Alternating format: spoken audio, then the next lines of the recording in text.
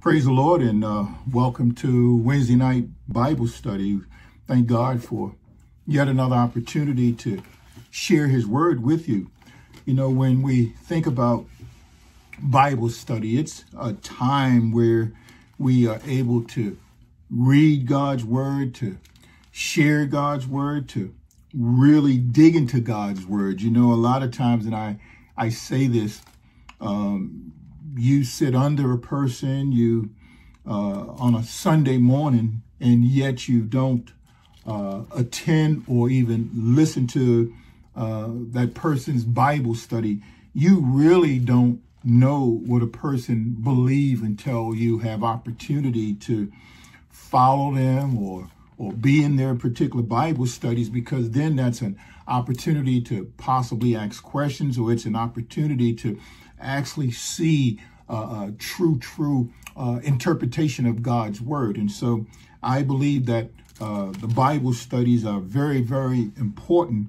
And I pray that as I share tonight with you, that you will allow the Spirit of God to minister to you in such a way that you'll say, oh my, I didn't see it that way. I didn't understand it that way, but I thank God for clarity. I thank God for his wisdom. I thank God for now a better understanding of his word. In other words, it's been revealed to me. I have some revelation, knowledge, and understanding of God's word. And tonight I'll actually be reading from Ephesians chapter 5, verses 1 through 7. Theme and or title would be walk in love. And so when you think about to walk in love, how do we walk in love? We walk in love, first of all, based on our relationship with Jesus Christ. Father, we thank you for this awesome opportunity, this awesome privilege that you have granted to us to, Father, have a Bible study. And Lord, for me to share the Bible study, Lord, and I pray for those who will tune in to the Bible study, Lord God, that your word would speak in such a way that the people will know that it's not from a mere man, Lord, but from your spirit. And so in advance, we want to say thank you. Have your way, and we won't fail to give you the honor, the glory, and the praise that only you deserve. In the mighty name of Jesus, I pray. Amen and amen. Ephesians chapter 5, beginning at verse number 1.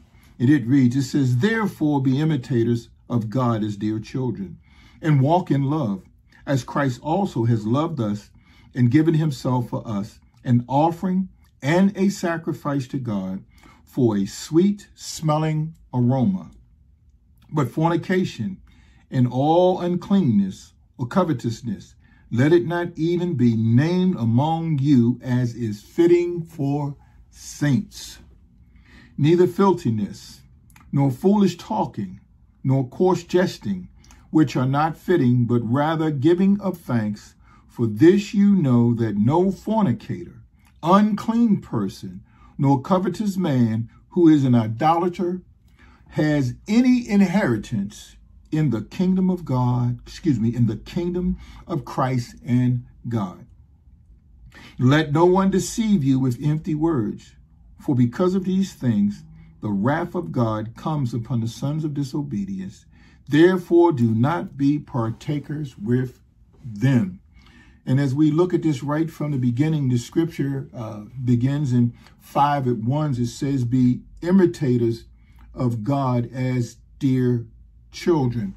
In other words, you know how a child in your home will have a tendency to watch what mom, if it's a little girl, watch what mom do. If a little boy, watch what dad do. And they begin to imitate them. They begin to act like they act. They begin to even try to talk like they talk. They begin to even sit like the parent may sit. And so the scripture here says, be imitators of God as dear children. And so if God is our Father, and we indeed are the children of God, and it says to imitate our Father. So what are the characteristics of our Father? One in particular is love and patience. So we show patience. We demonstrate love, because what we're doing is we're imitating our Father. And I wrote something here. It says, believers should follow the example of God's actions. He loved us, and that's you and me. And he loved us even when we were enemies of the cross. You say, what do you mean by that? In other words, when we look at Romans 5:8, and I want to read it, it says, but God demonstrated his own love towards us in that while we were still sinners, Christ died for us. So what I'm saying to you tonight is that God loved us enough that Christ died on our behalf. And he says, yet while we were still sinners, Christ died for us. In other words, because of the love that God had for the world, the scripture in John 3:16 says, for God so loved the world that he gave, and he gave us his son, Jesus. And Jesus died on the cross on our behalf for our sins. And for that reason, the scripture says that we are to imitate him. In other words, the same way he showed love for you and I as sinners, that's how we need to treat others. We need to treat people with love. We need to treat others with respect.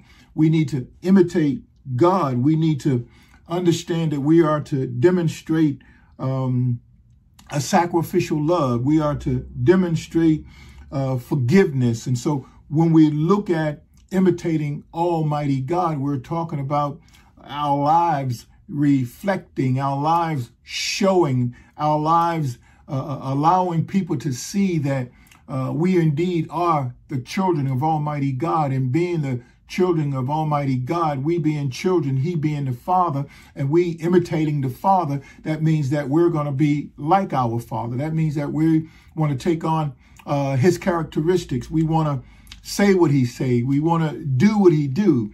And when we do it that way, that is where we are imitators of Almighty God. And again, he say, as dear children, as a child of the Father. Praise God. I go on to look at, praise God, verse number 2. It says, so walk in love. And as we walk in love, that's how we're able to, excuse me, demonstrate who God is. Now, in 1 John 4:16, the word of God reads, it says, God is love, and he who abides in love abides in God, and God abides in him. And so if God is indeed love, right, and we abide in God, then God abides in us. So that means that it's got to be love that's demonstrated. It's got to be love that's being showed. And so if I operate in a manner, and as we read, imitating God, and now we're talking about being in a manner to where what we do will be an offering. It will be a sacrifice, because when Jesus died on the cross, the scripture says that it was a sweet smelling aroma. It was a sacrifice worthy. It was a sacrifice that was acceptable to Almighty God. I think about our very own lives. In the book of Romans, Romans says that we are to be a living sacrifice, holy and acceptable, which is our reasonable service. So in other words, when we look at this verse number 2, and walk in love, as Christ also has loved us and given himself for us, an offering and sacrifice to God for a sweet smelling aroma.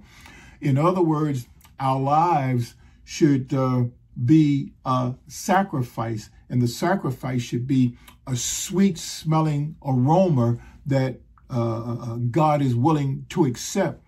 In other words, you not have old stinky attitude, that old stinky disposition that you always are displaying. So we're talking about a sweet smelling aroma.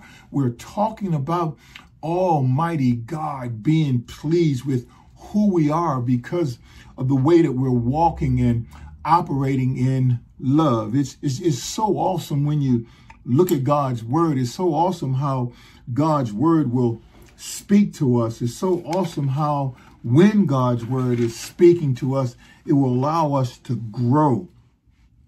In 1 John 4:8, the word of God reads, it says, "He who does not love does not know God, for God is love."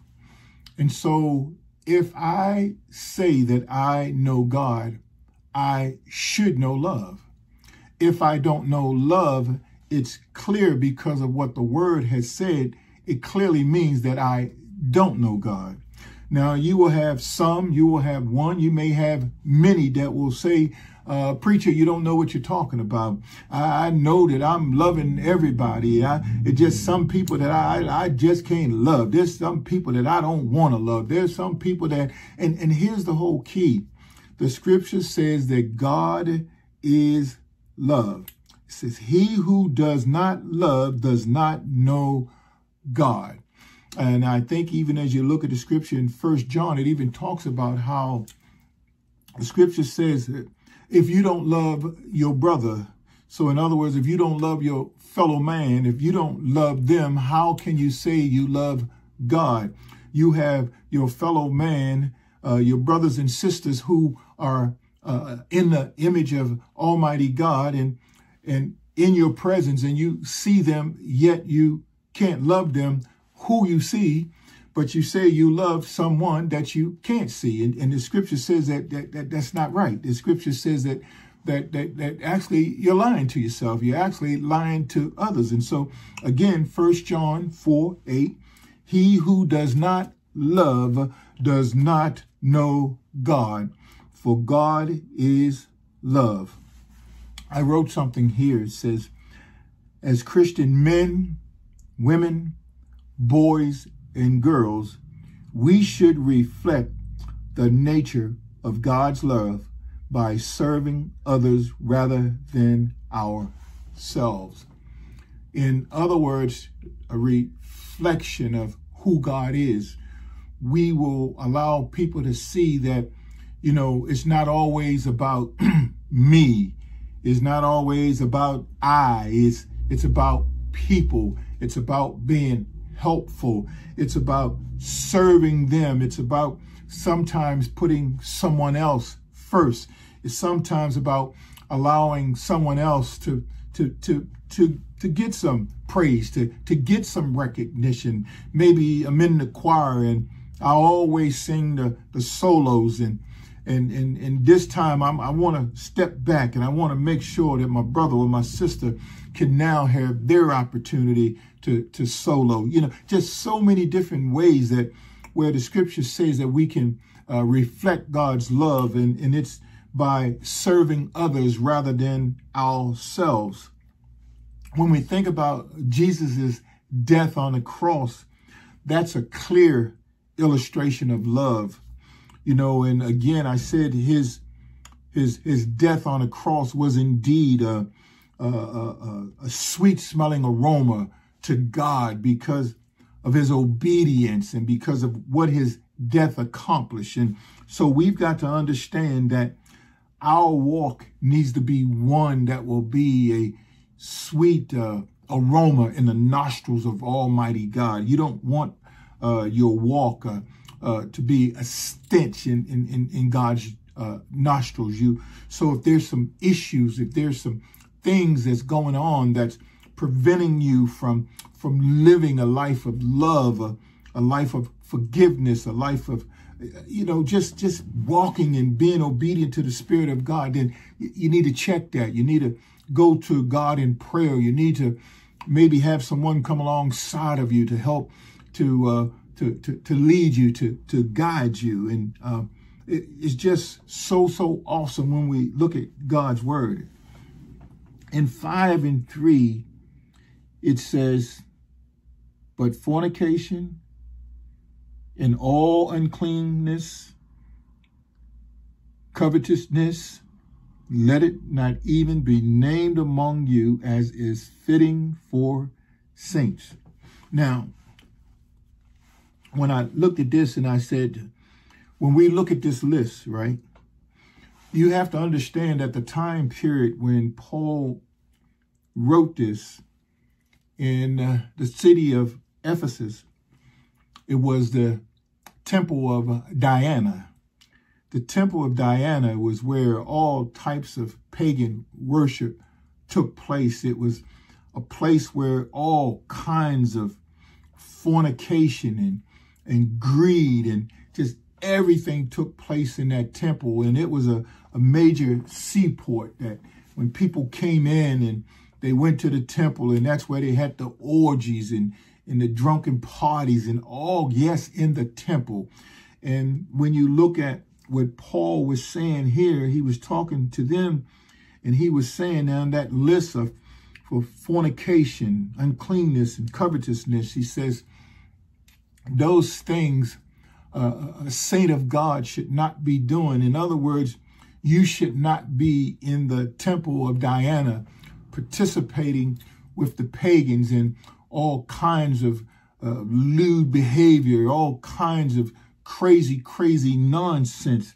But what I like, it says, let it not even be named among you as is fitting for the saints. And so when you think about this, Paul was saying nobody should even be able to associate your name with these things. There's things that we're doing today. There's places that we're going today. There's the way people are looking at us today. And it's because of who we are. It's because of what we're doing. It's because of what we're saying.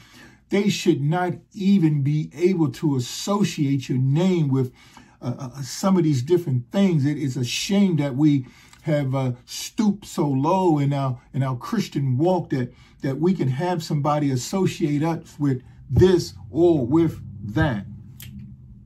As we go on, it says, neither filthiness, nor foolish talking, nor coarse jesting, which are not fitting, but rather giving of thanks. And so here we're talking about sexual immorality, any kind of impurity or greed. Paul was saying that it should not be a hint of these things because they are improper for God's people. And when you start talking about a hint, that's just a little bit.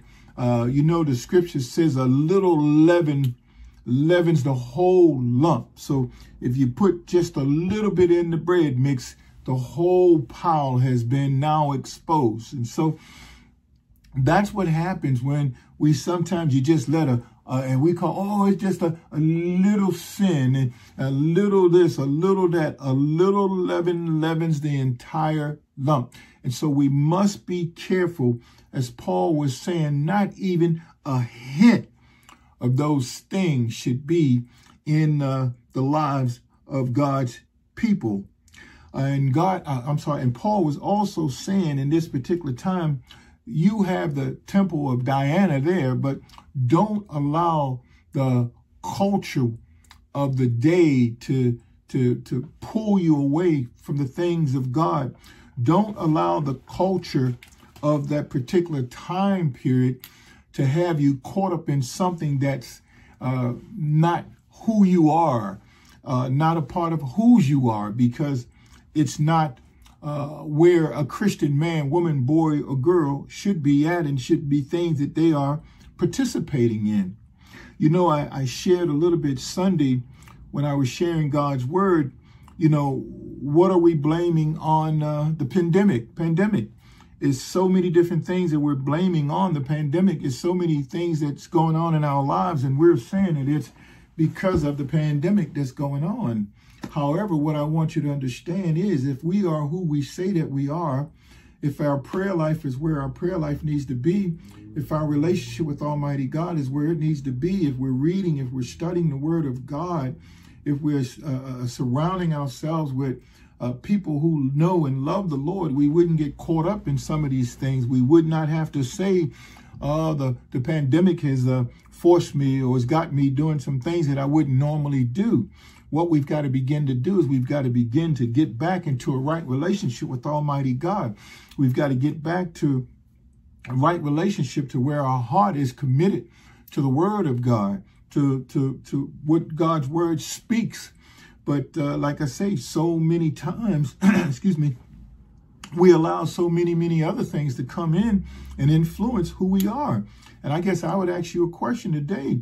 How is it that we're allowing the culture to influence us?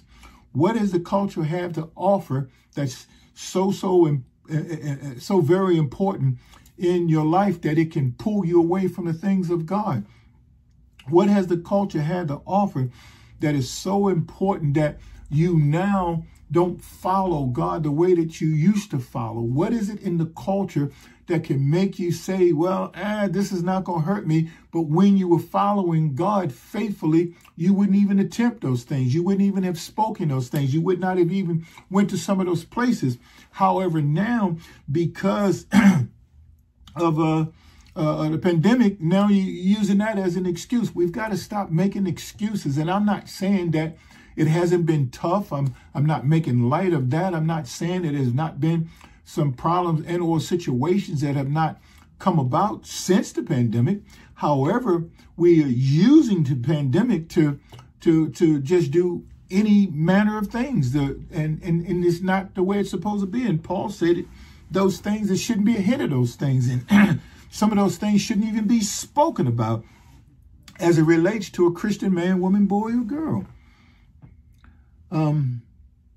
So when we go on, and I'm here in 5 and 4, and I'm going to read what I wrote. It says it shouldn't be obscenity, all the cussing, foolish talk, coarse jesting, joking. In other words, sometimes we can laugh somebody right into hell. And I say that because some things that they are joking about and we're laughing about is really not a laughing matter. It's really a matter, and I would say it like this, it really is a matter of the heart, because where they are and they can joke about it, like, man, when I get to heaven, I'm going to see my boys, or when I go to hell, I'm just be with my boys and we're going to hang out. That's eternal damnation. That's a spirit that will be tortured forever throughout all eternity. So that's not going to be you and the boys partying, you and the boys having a good time. That's going to be hell. You have been damned. You have been sentenced to the rest of your spiritual life to be be tormented. And that's so. Those things, again, those things are not good. And you think about how sometimes we play and we joke about some things, and some things really not a joking matter. Some things are so serious. Some things could be life and death for a person, heaven and hell for another. And so we've got to be careful. And when you look at this, and that's why he said, walk in love. In other words, and I remember my pastor, he used to say, you love the hell right out of them. In other words, they're because of their lack of relationship with Jesus Christ, or no relationship, I should say, with Jesus Christ as their personal Lord and Savior. Right now, they are condemned to hell. Right now, they're heading straight to hell. Right now, that's where they will spend all eternity. But he used to say, you come alongside them, you encourage them, and you love the hell right out of them. And so what happens now, they enter into a personal, intimate relationship with Jesus Christ as Lord and Savior. Praise God. To God be the glory. And so we go on. And we look at 5 and 5. Before I go to 5 and 5, I just want to say this, though. We can't live according to the world's standards. We can't. And the reason why we can't live by the world's standards, and I'll answer it right now, but I had to say, ask that question. We tell you that first. We can't live according to the world's standards. And you might say why. And why, we go to verse 5 and 5. And it reads, it says, for this you know that no fornicator, unclean person, nor covetous man, nor who is an idolater has any inheritance in the kingdom of Christ and God.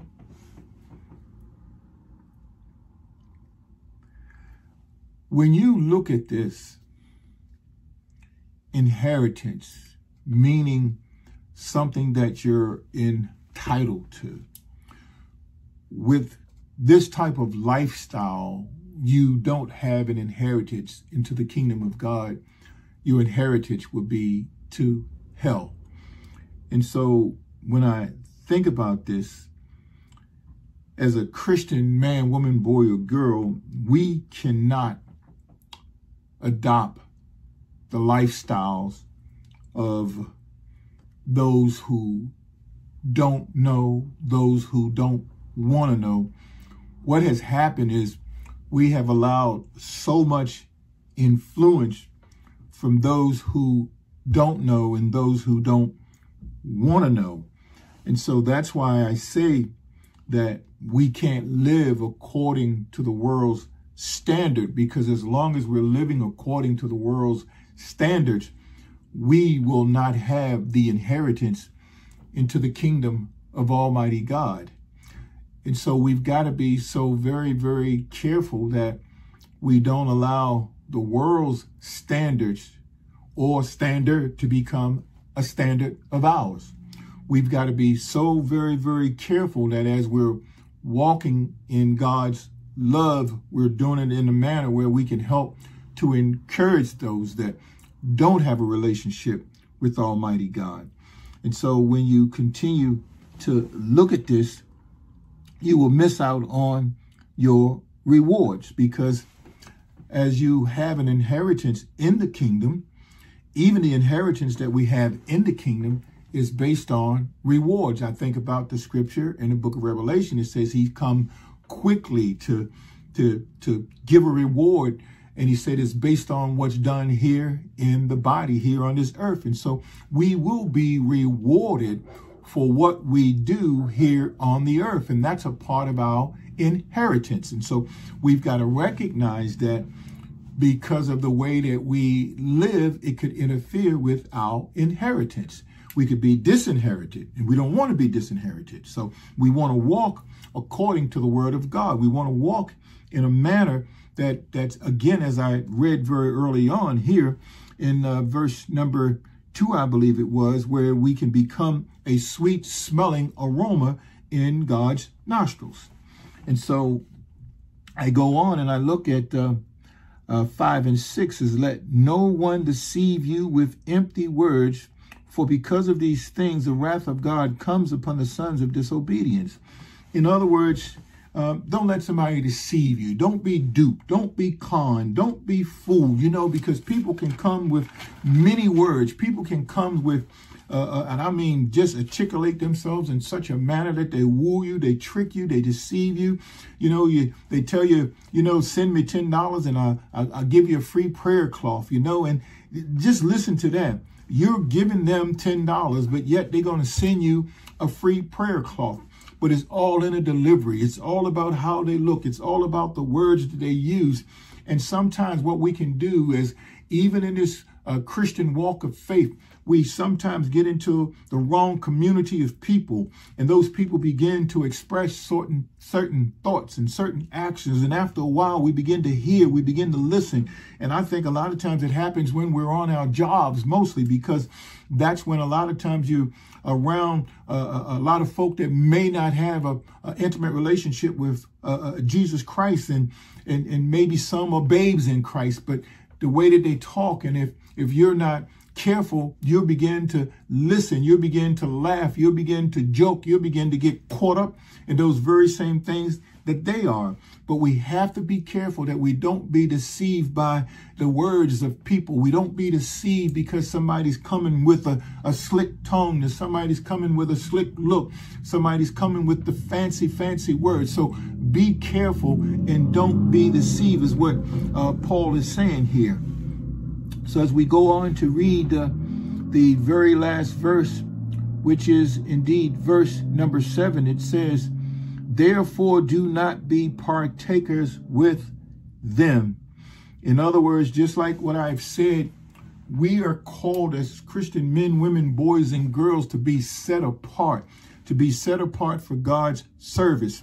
And so if we're set apart, that means we're not going to get caught up in those things. If we're set apart, that means that although we fell, although we've fallen, although we've been doing some things that are not particularly right in God's eyesight, or maybe they may not be what we might deem a sin, but they're still not things that I used to do. They're still not things that I was comfortable in doing, but I'm doing those things now, and I'm not sure why I'm doing it. And yes, I've blamed it on the pandemic, but now I know better, and now I need to get things right because I know better, which means I need to do better. I think about the scripture says that He's faithful and just to forgive us and cleanse us of all unrighteousness. And so this would be that particular opportunity where you go before Almighty God and you repent. And just keep in mind, repent means to turn away from. And so if you're repenting, that means that you're going to walk away from, you're going to move away from, you're going to stop doing that. You're going to turn around and no longer be a part of that. So that's what repenting is all about. And if that's what you like to do, I say we pray a prayer of faith right now. Father, in the precious name of Jesus that we come before you. Father, forgive me, Lord, for my shortcomings. Forgive me for those things right now that can't, don't, and won't honor and glorify you. Father, I ask this day, Lord God, that you allow me to repent and turn from those things and turn back to you.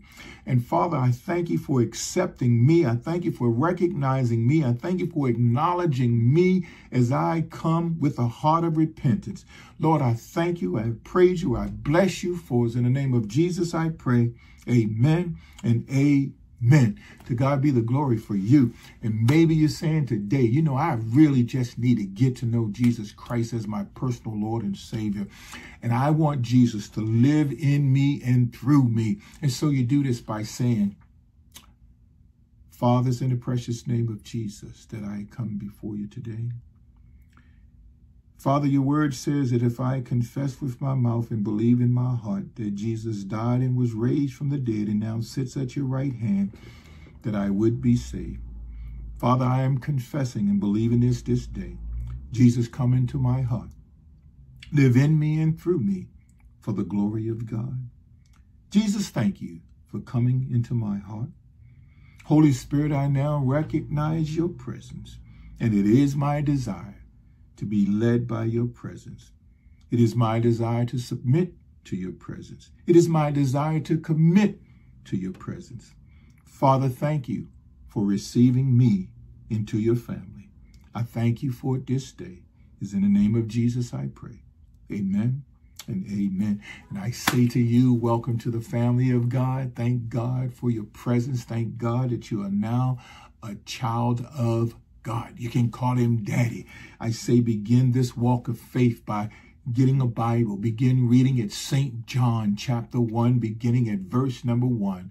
And I say to all this day, until we have opportunity to meet, I ask the Lord's blessings on you and your family. May he keep you in perfect peace. In Jesus' name, amen